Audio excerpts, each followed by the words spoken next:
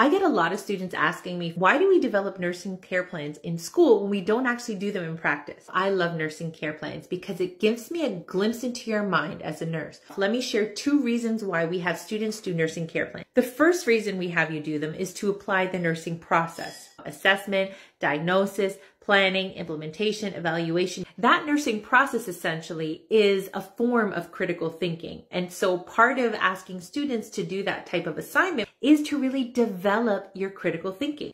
And the other reason we have students do care plans is to develop their clinical judgment and clinical decision-making skills. Clinical judgment is a process. It's a process of how we make decisions as nurses, essentially identifying that something's not right, that a problem is happening with this client, and then using critical thinking skills to respond to those issues. Now, if you want more information on how to develop a nursing care plan, check out my YouTube channel.